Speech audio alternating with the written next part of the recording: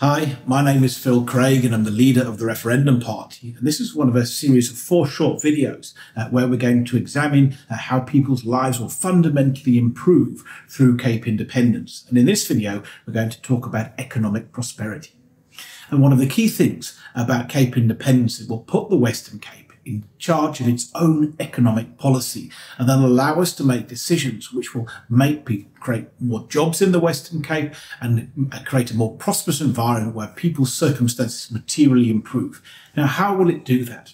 One of the key issues one of the key problems, I should say, with South Africa currently, and the South African national government, is effectively this anti-business. It puts obstacles in the way of business. And by putting obstacles in the way of business, it put obstacles in the way of creating jobs. And when people can't go and earn a decent living, then they end up in poverty, they're reliant on the state, and ultimately they just become poorer.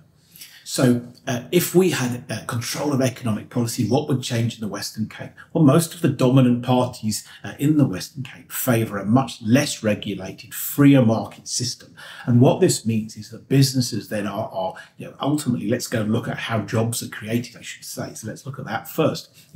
There is no magic thing. A government can't just create jobs. Jobs are a byproduct of economic activity. So if you want to create jobs, 1 in 4 people in the Western Cape are unemployed. So we desperately need to create jobs. Then you need to create economic activity. And you do that by creating an environment where people can open factories, where people can open shops, where people can open businesses. And as those businesses prosper and grow and succeed, then their need for labour increases, and suddenly we need people to work in those shops and factories and farms and in those businesses. And that is how jobs are created. And what we currently have is a situation where we have all sorts of restrictions.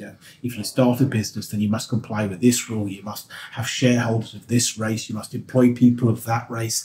You must pay a minimum wage of X, Y, and Z. You must complete this form. And we create this environment which is so overly regulatory that ultimately people say, well, look, it's just not worth opening a business. Either they go elsewhere, they emigrate, they open their business elsewhere, they centre it in Mauritius, and they end up going into consulting or businesses that don't require labour and don't have all of these issues. And ultimately, the people who pay the price for that are the ordinary people of the Western Cape, South Africa, of course, who are then denied economic opportunity. And in an independent Western Cape, we will create a much more freer business environment which attracts people who want to come invest, who want to set up business. We'll make it easier for them. And by doing that, then naturally the byproduct of that is that we create jobs.